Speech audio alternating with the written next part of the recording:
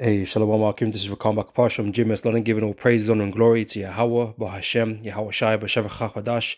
Want to give double honors unto the elders, the apostles of GMS, and Shalom out there to the hopeful elect, pushing his truth in all sincerity. Back again with another lesson, another video, and got this article here from X, formerly known as Twitter, and this post here from merthelius.dev. And just showing you what's going on in Canada right now in terms of these laws that they're passing, okay, which really is stifling or trying to stifle freedom of speech, the truth. There's already passing bills and that to prevent those that believe in the scriptures to speak out in public. So that time, because these governments can do that. They can do that anytime they please. And, just give it the right situation, they'll do that. They'll ban all speech. All really to keep away the truth from the people's ears in that time. And like I said, they're really going on, trying to get at those that, that push the scriptures, push the Bible. Okay, they're really trying to get at those. And, you're going to see from some of this here, right? How they plan to treat people they deem as dissidents, those that don't agree with the government line, the narrative, all right? Because they believe it to be dangerous, all right? So I'm just going to start reading this, right? This new Canadian law is the craziest thing I have ever seen in the West. According to this, they can accuse, fine, and jail you for past speech before the law went live. So I said something you done, said or did in the past they don't like, they can penalize you, before this law came to come to being. It says put you on house arrest and take away all communication rights if they even suspect you might say something they don't like, i.e. you haven't done literally anything. All right, and that reminds me of that movie Minority Report with Tom Cruise, right? When you had the precogs, okay, predicting crime, predicting, the future of a particular person doing a particular thing without having done anything at all, right? So, them man, for the first time ever want to be preemptive. These guys, they want to be preemptive in nothing usually. But yeah, they want to. Because we know they got people on these lists, these red and blue lists, Project Megiddo and so on, right? So we know they really got an idea of who they want to suppress, who they want to oppress, who they want to take down. Okay, and so if they believe you got some track record and they believe that you would say something or you would do something, man, no, we'll just take you and put you in a concentration camp or something, man. Next one says anyone can accuse you. And it's on a committee of bureaucrats called the Digital Safety Commission to solely determine the truth. If you are an immigrant or young person thinking of coming to Canada, I strongly recommend reconsidering. All right.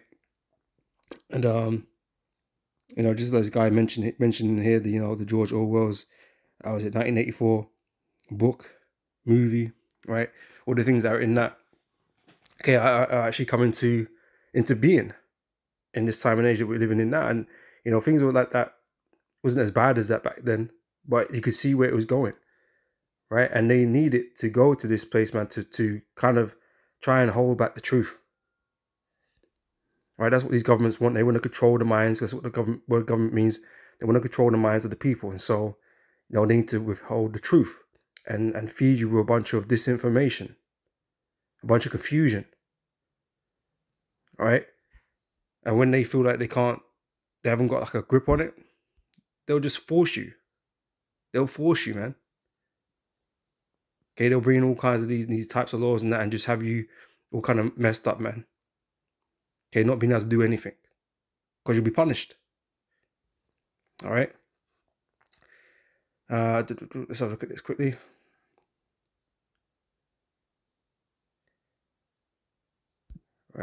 Okay, which one's first? I think it's this one. Right, it says, although they is it the first one?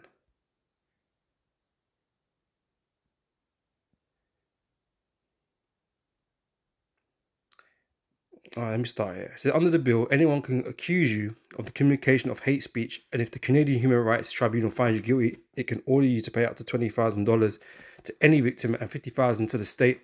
Well, look what happened to Alex Jones, concerning the Sandy Hook incident. That they basically sued him, brought him to court. He had to pay out loads of money, to the victims because they were hurt, mentally, emotionally scarred, and whatever. Right? So they took that man, making him a public example. Right? This is to any victim and $50,000 to the state on pain of imprisonment. No limit on how many times a malefactor can be ordered to pay these fines.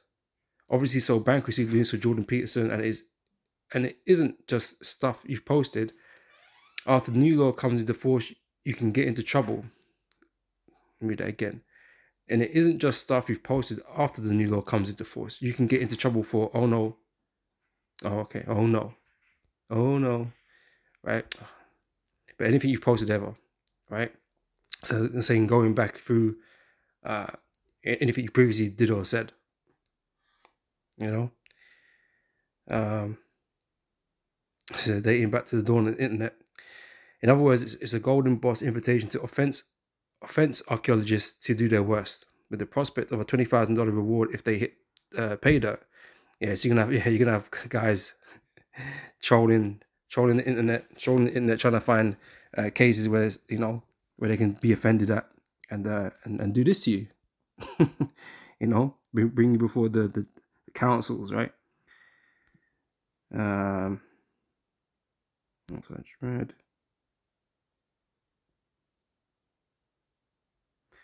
I'll bother with that one. All right, let's read this bit. Although that won't protect you from another clause in the bill, and this is where it trips over into as yet unimagined dystopian territory. If the court believes you are likely to commit a hate crime or disseminate hate propaganda not defined, you can be placed under house arrest, and your ability to communicate with others is restricted. That is, a court can force you to wear an ankle bracelet, prevent you from, or hear me out now, or a micro C hip, right? A micro C hip. Okay, the MOTB. All right. Prevent you from using any of your communication devices, deactivate it, right?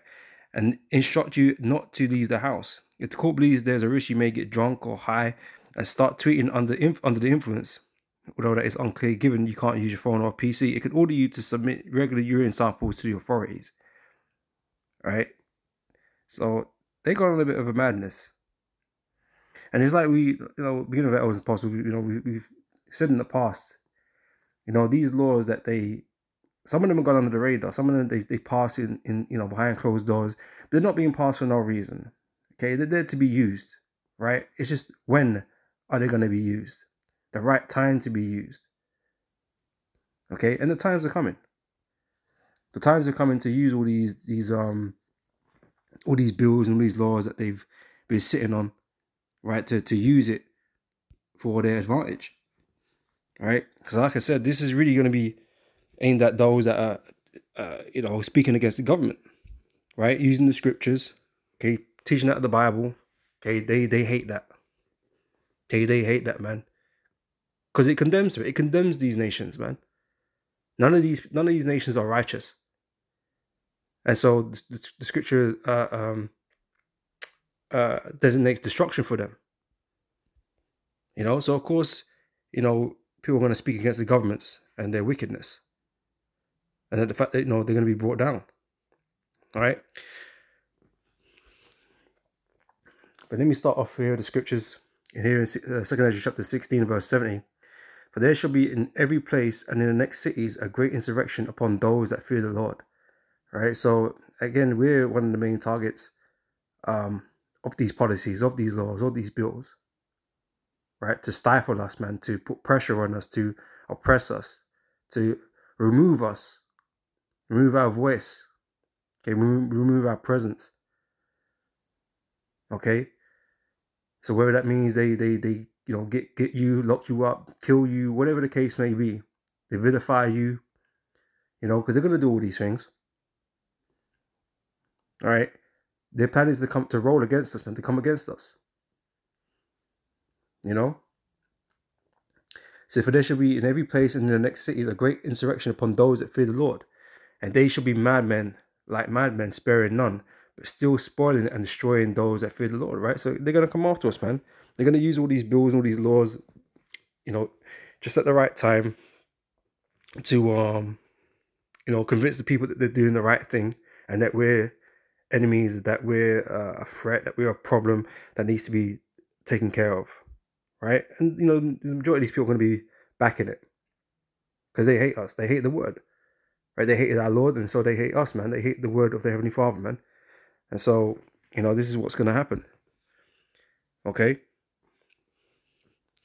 says, for they shall waste and take away their goods and cast them out of their houses. Then shall they be known who are my chosen, right? Because the chosen are going to go through this. Okay, those that are teaching the name Yahweh Hashem Yahweh Shai, okay, the Lord is dealing with, man. This is what they're going to have to go through, man. And they're going to stand stiffly. Okay? Then shall they be known who are my chosen, and they shall be tried as the gold in the fire. Okay, it's all a test for the men of the Lord to complete. All right. Revelation 2:10 here says, "Fear none of those things which thou shalt suffer," because we should surely suffer. This is this is all what we're looking forward to at the end, right? We're all looking forward to it. Okay, but for sure we're gonna suffer, man. It's not gonna be easy. It's not gonna be no cakewalk, right? It's gonna be a difficult process. Okay, but one we have to be mentally and spiritually ready for, prepared for, right? So it involves getting into these scriptures, man, and believing in these prophecies, right? Believing in this word, man, and understanding it. Okay, knowing that if you're gonna serve the Lord, you're gonna you have to prepare for temptation. There's gonna be all kinds of obstacles and hurdles in our way to fulfill our goal, man, to get to the finish line. Okay, and you have to be certain, sure that you believe in this word, you believe in Yahweh Hashem Yahweh Shai. That you counted the cost.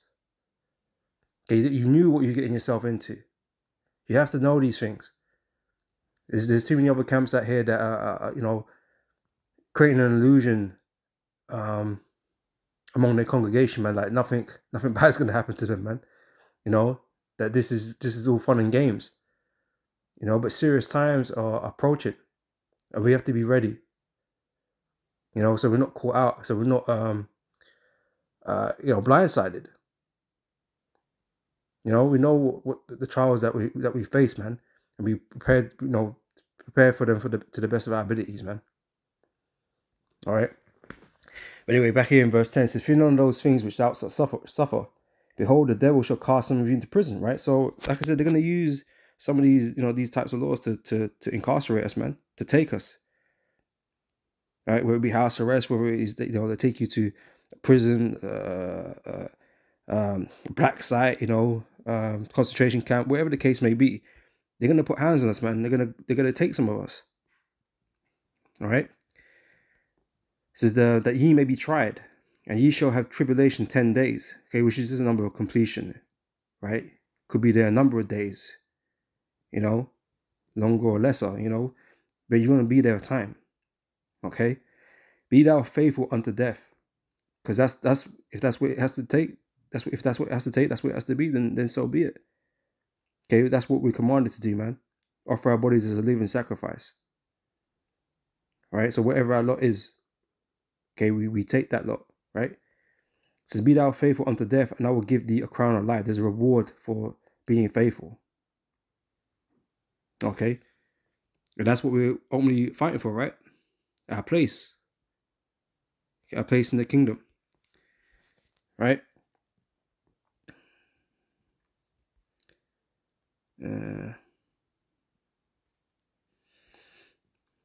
It's 2 Peter chapter 2 verse 2. It says here, "And many shall follow their pernicious ways, by reason of whom the way of truth shall be even spoken of. Right. So like I said, because we hold the testimony of Yahweh Shai, you hold his word, right? They're gonna come up against us, man, because we ain't got nothing nice to say to them. We got nothing nice to say about them. So, they're gonna come against us. This word is gonna be spoken evil of, man. That's hateful and extreme and all this kind of business, like they say it in here, right? So they're gonna do that, and the people are gonna be with it. Okay.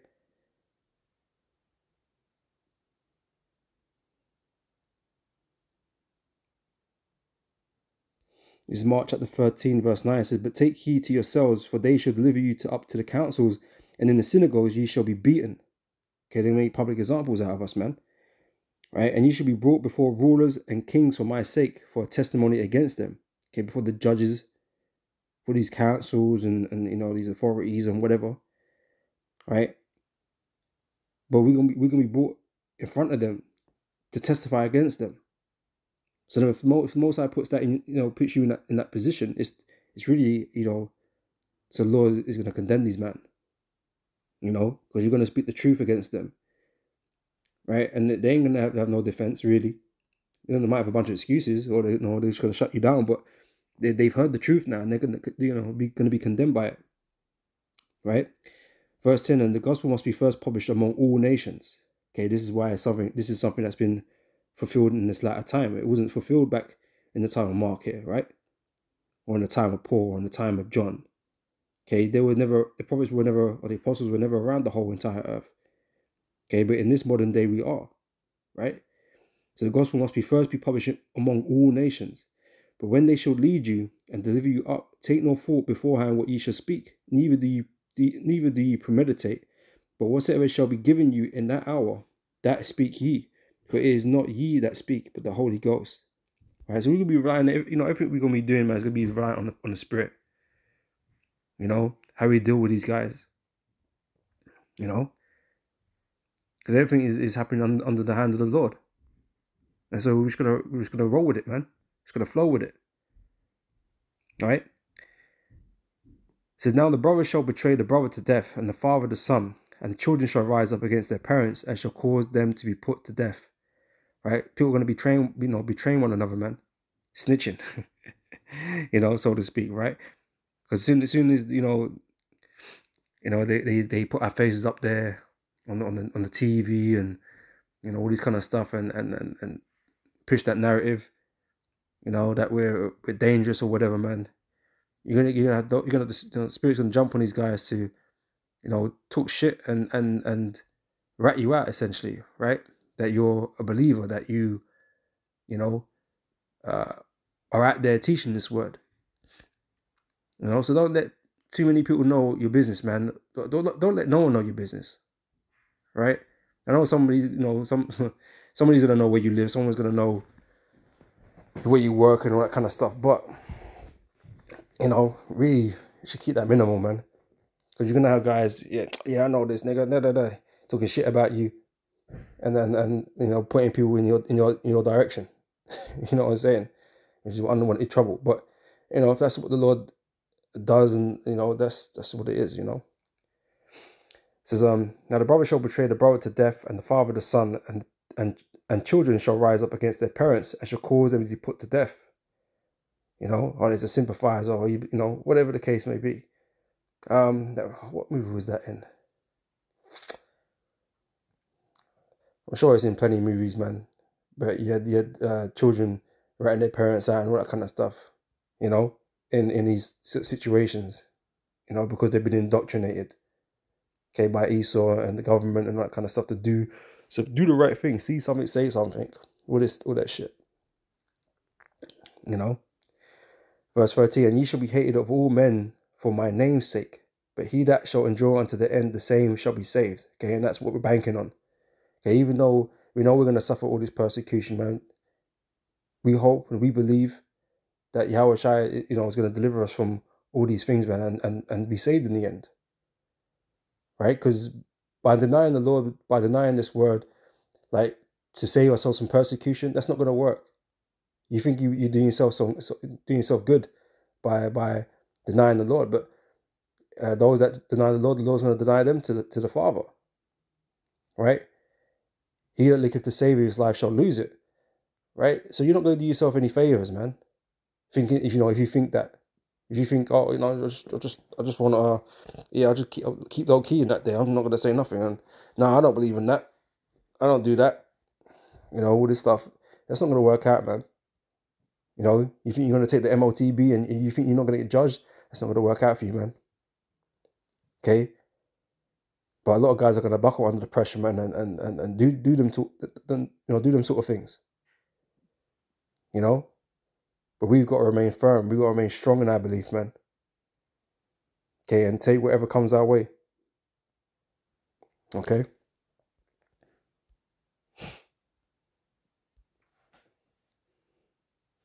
This is John chapter 3, verse 19. Says, and this is the condemnation, that light is come into the world, and men love darkness rather than light, because their deeds were evil.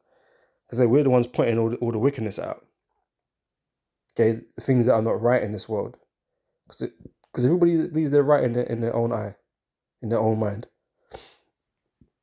But we're here to give you a clear, concise definition of right and wrong. Right, we could tell you. Right, and wickedness has to be punished, has to be judged. And the Lord's coming to judge all this wickedness that's in the earth. Now you hate us because of that truth. The truth that has been given to us. Right? And so, you don't want to hear this truth because you don't want to be told that you're wicked. You don't want to be told that you're going to be judged. Right? It's not us that judges you, man. It's the Heavenly Father. It's His word. And we're simply relaying that message to you. Right? But you shun it. You hate it because, like it says here, your deeds were evil. Right? Verse 20, everyone that doeth evil hateth the light. This is why you're dead set against it. It said, neither cometh to the light, lest his deeds should be reproved. But he that doeth truth cometh to the light, that his deeds may be made manifest, that they are wrought in God.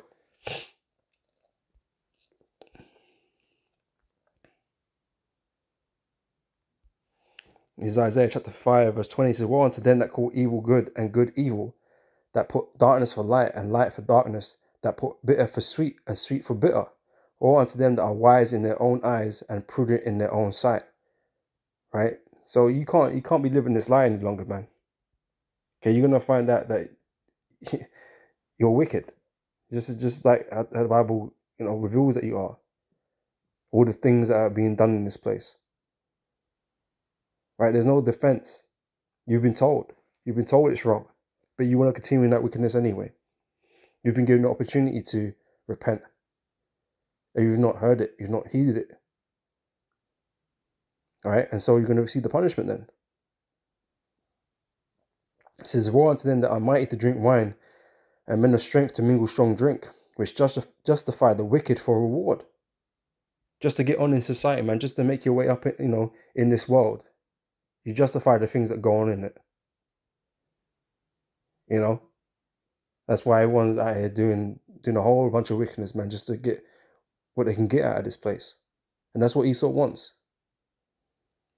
Okay, a world full of wickedness and spite, envy, pride. That's what he wants, man. Because all these things are offensive to the Heavenly Father, man. It says, which justify the wicked for a reward, and take away the righteousness of the righteous from him. Therefore, as the fire devoureth the stubble, and the flame consumeth the chaff, so their root shall be as rottenness, and their blossom shall go up as dust, because they have cast away the law of the Lord of hosts, and despised the word of the Holy One of Israel.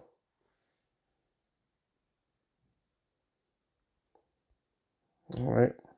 So judgment's coming, man.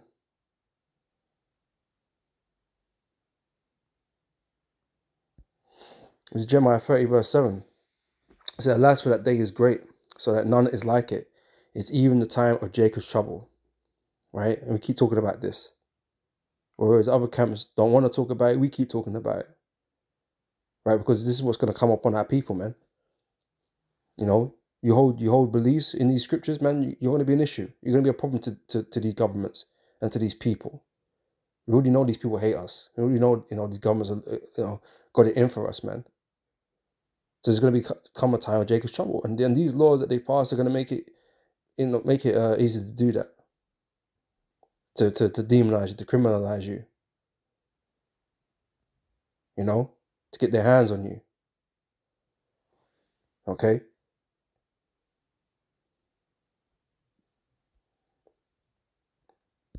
I'm going to end that with this. Amos chapter 8, verse 11. So behold, the days come, saith the Lord Yahweh, that I will send a famine in the land, not a famine of bread, nor a thirst for water, but of hearing the words of the Lord. Right? Because like I said, they're going to want to remove us to the streets and, block all our accounts and whatever. And there's going to be no opportunity for you to hear the word no more. You're going to be looking for it and you're not going to find it, man. You might find some bogus shit out there. Maybe. Okay, but you're not going to hear the truth. And that's what these laws are aimed to do, to try and remove the truth from the ears of the people. And so, like I said, they're laying the groundwork. And Canada's not the only one. Like I said, a lot of these places, they pass bills and they just go under the radar. But they'll use them when the time comes. But that time is in time of Jacob's trouble and the famine of the word. That's all coming soon, man. All right, so with that, I'm going to say Shalom. Lord, witness has been edifying. And I'll catch you, brothers and sisters, on the next video, man. So till next time, I say Shalom.